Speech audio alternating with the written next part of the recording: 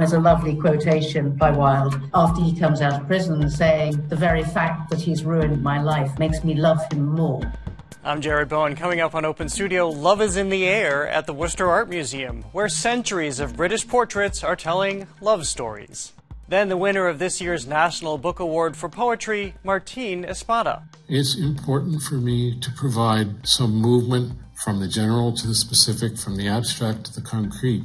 Plus, at the Gardner Museum, a show of Titian paintings fit for a king. They haven't been back together since they left the Royal Collection. It's all now on Open Studio.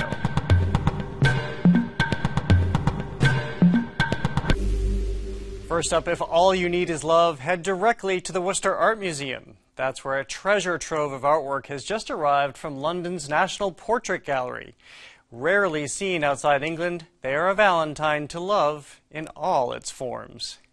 At the Worcester Art Museum, love abounds. Romance is romanticized. This is what love looks like, even what it sounds like. How do I love thee? Let me count the ways. And I'm not even an English major. I know that one. The hand of Elizabeth Barrett Browning, who wrote that sonnet, is cast here in bronze, held by that of her husband, fellow poet Robert Browning. We have not just the clasping hands. With them, we have the paired portraits of Robert and Elizabeth, both in their separate spheres, both independent minds, but inclining gently towards each other, reflecting their continuous support. These galleries could also be described as love on the run. The art here represents centuries of some of the greatest holdings in London's National Portrait Gallery. But with the museum temporarily closed as part of a $47 million renovation, they're out on an international tour. It's launched in Worcester, Massachusetts, under the banner Love Stories.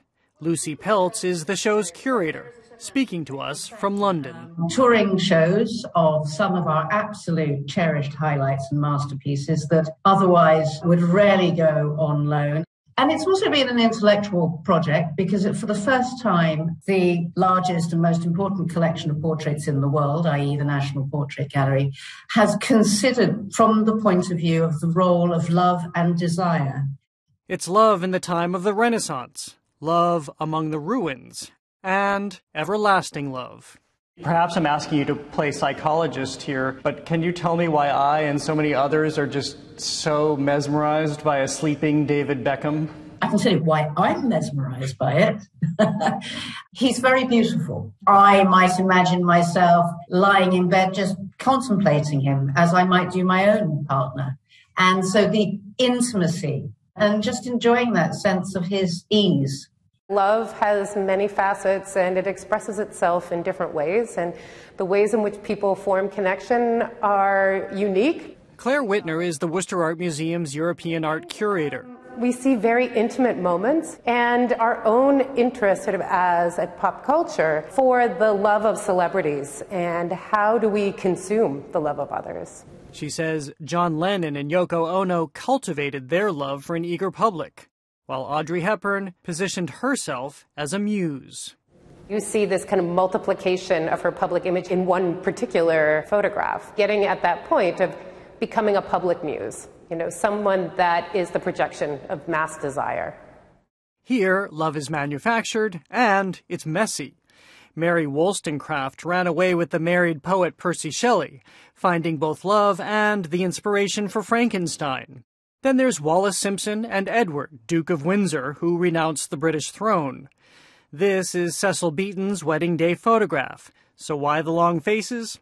It was taken just as he likely learned she wouldn't receive a royal title. And then there's the love saga of Lady Emma Hamilton, known for dancing nude at private house parties. She was the muse of 18th century portrait painter George Romney. She had numerous affairs with aristocracy, including Charles Greville.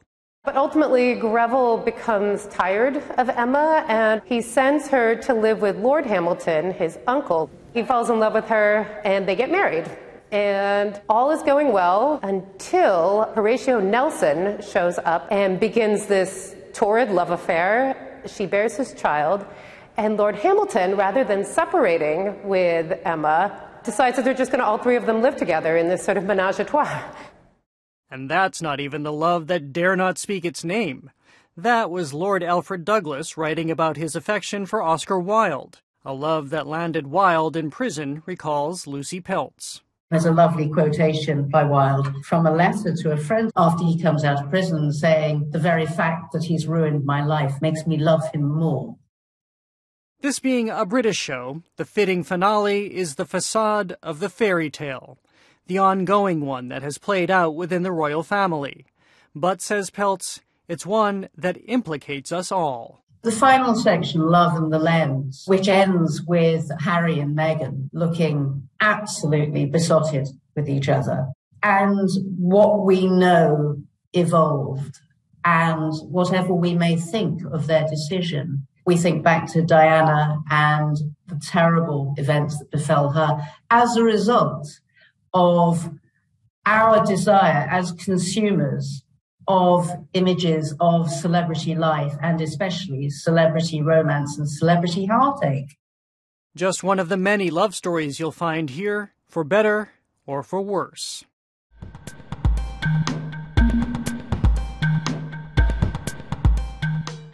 Next, the winner of this year's National Book Award for Poetry is Massachusetts writer Martín Espada. The book is called Floaters, the title he gave to a poem he wrote after seeing a devastating photograph of a migrant father and daughter face down in the Rio Grande. He has been praised for observing where others turn away, as we discuss here. Martín Espada, thank you so much for being with us today. Congratulations on the award. Thank you very much. To begin, because so much of your subject matter deals with human rights and social justice issues, I wonder if you consider that your writing has a very specific purpose and what that purpose serves for you. Well, certainly that is one major purpose of my writing. It's not the only focus of what I do. In fact, the book includes not only political poems, but love poems as well. Of course, this being my book, they're political love poems. But there's a broad range. It's a difficult book to define, even for me. I will say that this comes from a tradition, and the tradition includes not only poetry, but photography, because my father, Frank Espada, was a documentary photographer, created the Puerto Rican Diaspora Documentary Project, and therefore was a major influence on my work. Well, I was reading about that, and I was quite struck by what that thread is between photography and poetry specifically. There are several threads. One thread is certainly what we think of as the image. Now, of course, when I speak of the image in poetry, I'm referring to all five senses, and as opposed to merely the visual.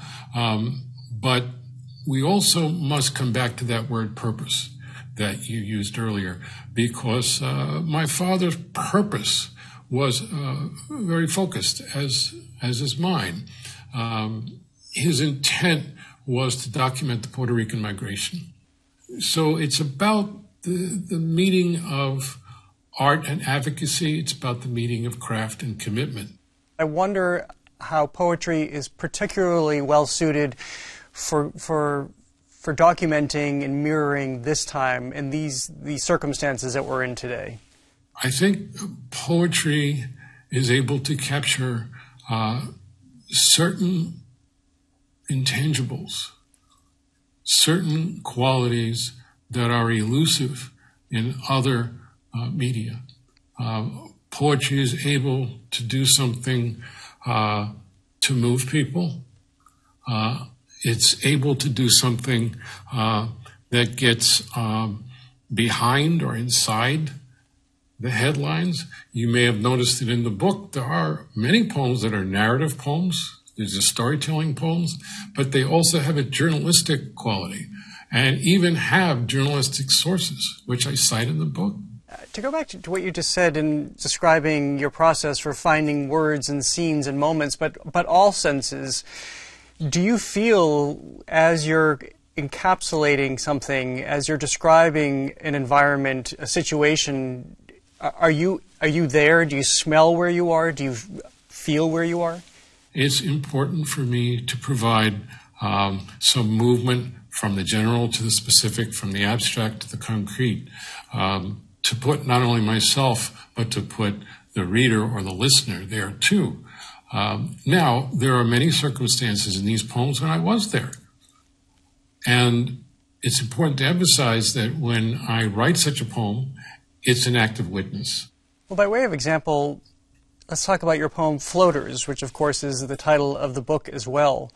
And I wonder, take me to that moment when you first saw the photograph that became so indelible of a father and daughter face down in the Rio Grande. I don't even think I could tell you where I saw it first because I saw it in so many places all at once. And it sparked outrage, it sparked grief, but it also sparked what we call trutherism. Have y'all ever seen floaters this clean? I'm not trying to be an ass, but I have never seen floaters like this. Could this be another edited photo? So alongside the photograph, there was this commentary, specifically in the I'm 1015 Border Patrol Facebook group page, questioning whether this was doctored or staged. And so I wrote the poem in response to that photograph, but also in response to that Facebook post, the mentality behind it.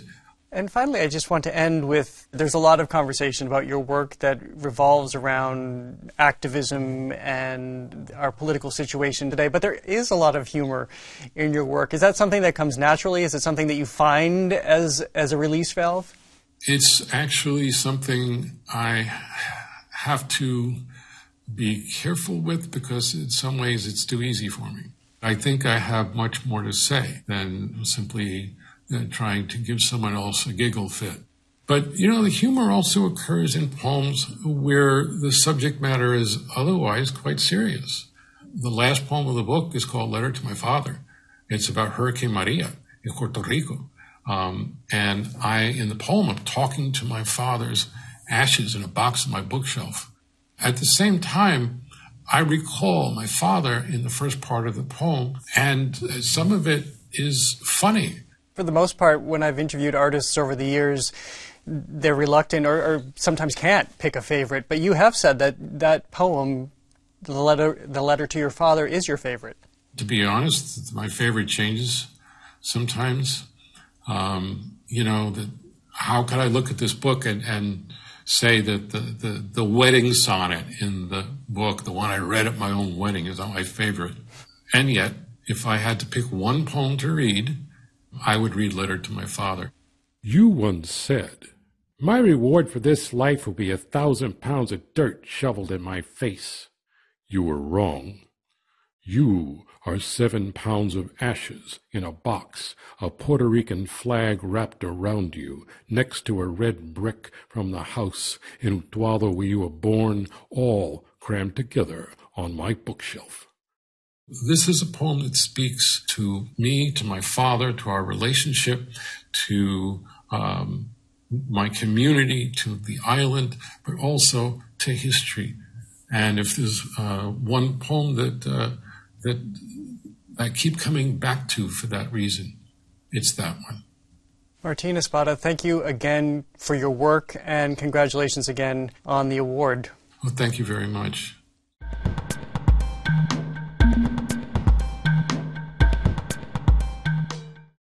There's still some time to get your holiday fixings and fix in Arts This Week. You see, George, you really had a wonderful life. It's a Wonderful Life turns 75 this year. A box office bust, the film was also nominated for 5 Oscars, including Best Picture. It won none, but of course, it went on to have a very long life. This is your chance to imagine Van Gogh by installing yourself in the work of the Dutch painter by way of a fully immersive, towering 360-degree experience. Walk among the gods and goddesses as the Museum of Fine Arts unveils its completely reimagined Greek and Roman galleries. They feature more than 500 objects from the ancient world, including artifacts on view for the first time. The RISD Museum in Providence offers a brand new exhibition tracking the first 15 years of Pakistani artist Shazia Sekander's career. She weds painting traditions to contemporary art. Ring in the new year with Boston Baroque, which offers a live and live-streamed concert, launching with music by Mozart, among others. Now an exhibition many have already proclaimed is the art show of the year, if not our lifetime. On view at the Isabella Stewart Gardner Museum, a collection of Titian paintings not seen together in more than 400 years. This is one of the last weeks to see the show, so we're taking another look at a piece we first brought you in September.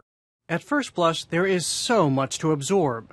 A master painter working at his most majestic, skin bared to carnal extremes, but also an atmosphere of terror. And then there is this, seeing these 6 Titian paintings reunited for the first time since the Italian Renaissance. It's huge. They haven't been back together since they left the royal collections in Spain over the course of several centuries. It was Spain's young and soon-to-be King Philip II who commissioned Titian to paint this series in 1550. Hiring the Venetian painter was akin to landing Picasso as your interior designer, says curator Nathaniel Silver.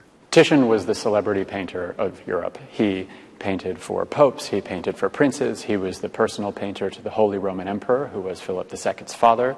Everybody who was anybody wanted a Titian. Titian painted the works over 10 years. In that time, Philip became king and the world's most powerful ruler. But the monarch gave the artist free rein. Usually it was, you ordered the work of art, you signed the check, and, that was it. This is really the artist having quite a big voice. The series depicts ancient mythological stories as written by the Roman poet Ovid, but Titian distilled the writer's epic text into jam-packed paintings teeming with symbols. Titian calls these paintings the poesie, and the word literally translates as painted poetries. He's putting his own stamp of originality on them. You could say that he's challenging the written word with the painted image. He's challenging the pen with the brush. They reflect on and telegraph a world of violence. In the painting Danae, the god Jupiter transforms himself into gold dust, descending on the nude princess to impregnate her. In Diana and Callisto, Jupiter is again a perpetrator, having assaulted one of the goddess Diana's nymphs.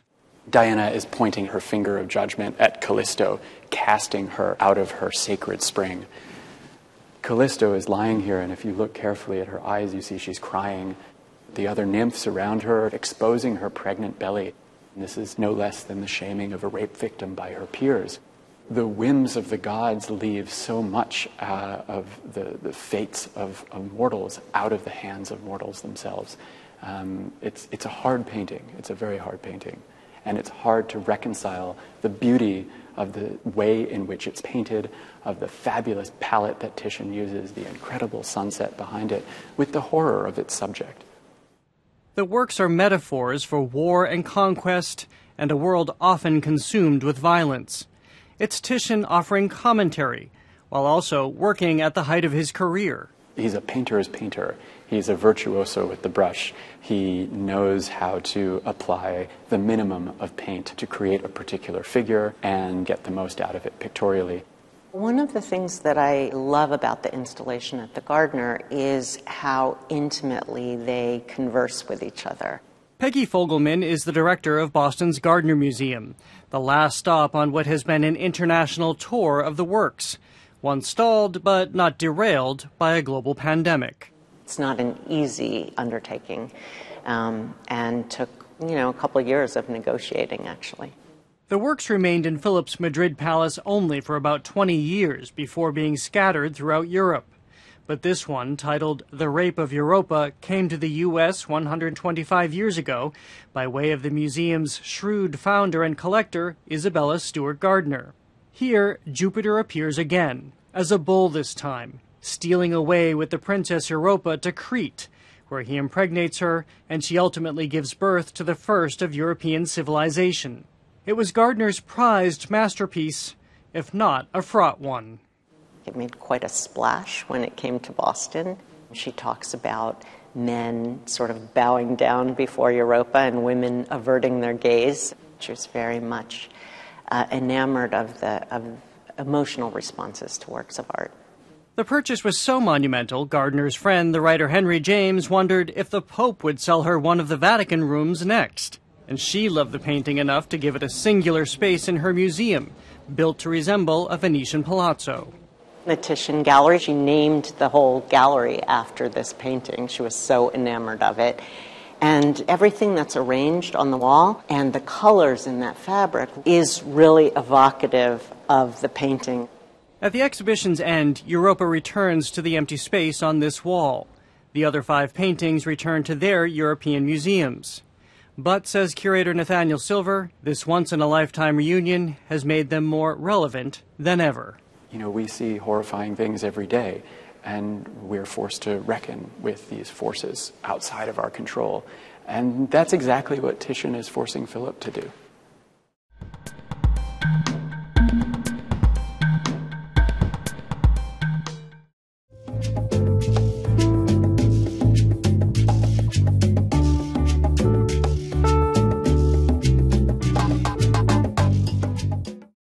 Next, opera singer Martina Bruno gives new meaning to the underground art scene. She serenades subway riders. And instead of performing at the Met, she's sharing her Puccini playlist with the Metropolitan Transportation Authority of New York.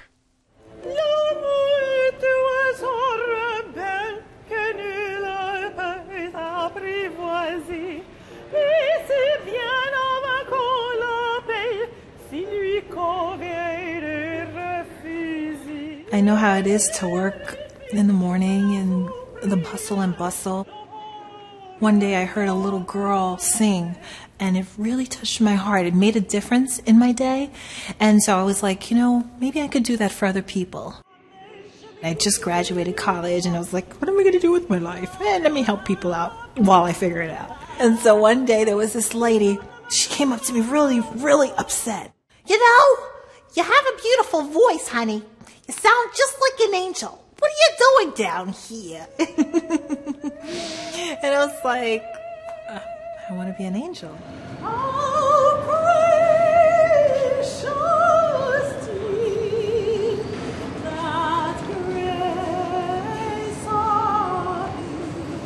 I decided to take this seriously at some point and not just moonlight. I was tired of getting harassed by the cops. And becoming part of Muni allowed me to have a schedule, and then I could really keep that schedule, that structure. So right now I am at Yale Divinity School, where I will be getting my MDiv. I work as a chaplain, I gig a lot, and so that's how I kind of balance everything. I don't think I would have ended up at Divinity School if I didn't sing in the subway. People are crying and telling me all their issues in the subway, and I wanted to be able to be of service.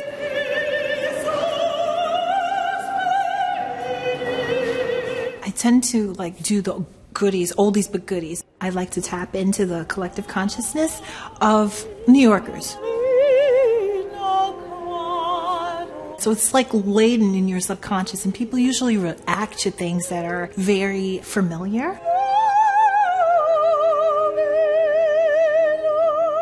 Ave Maria is a big one. Listen, I can sing Ave Maria all day.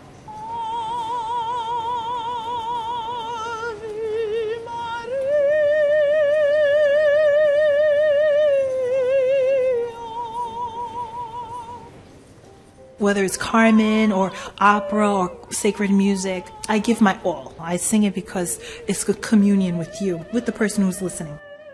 It humbles me because I sing, I worship.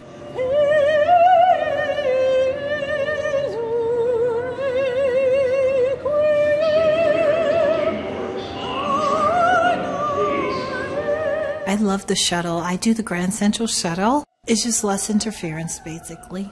And I guess my comfort zone. I'm used to being there. I like the energy. Every subway has its own culture. I appreciate it. Which is kind of weird, but it's true.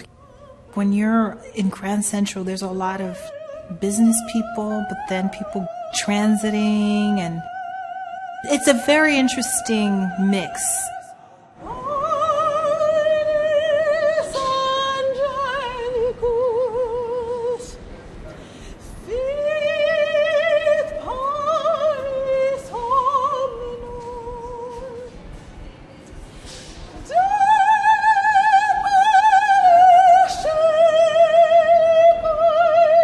just want them to know that they heard an angel and they're not alone.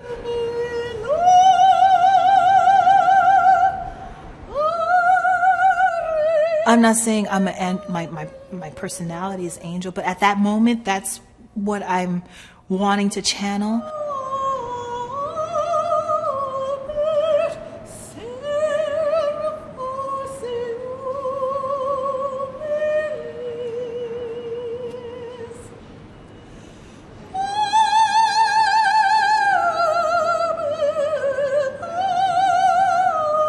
Singing in the subway, it could be very chaotic but very beautiful at the same time.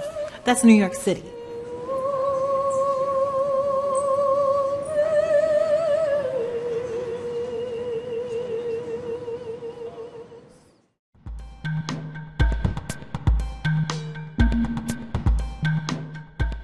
And that is all for this edition of Open Studio. Next week, we get to the heart of Love Story with Ally McGraw and Ryan O'Neill. Plus, unlikely cabaret couple Alan Cumming and NPR's Ari Shapiro.